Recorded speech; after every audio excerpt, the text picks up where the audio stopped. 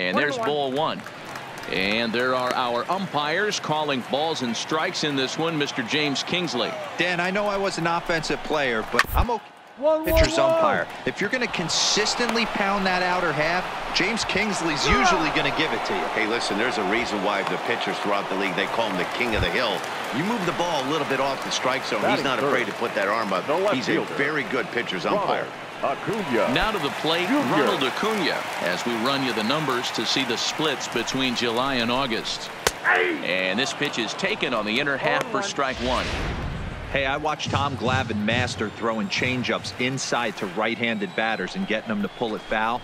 If this guy that front hip curveball, he's going to go to it all game.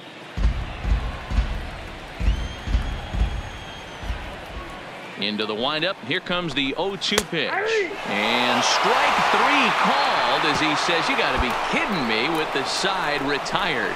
Braves are set down 1-2-3. Still no score.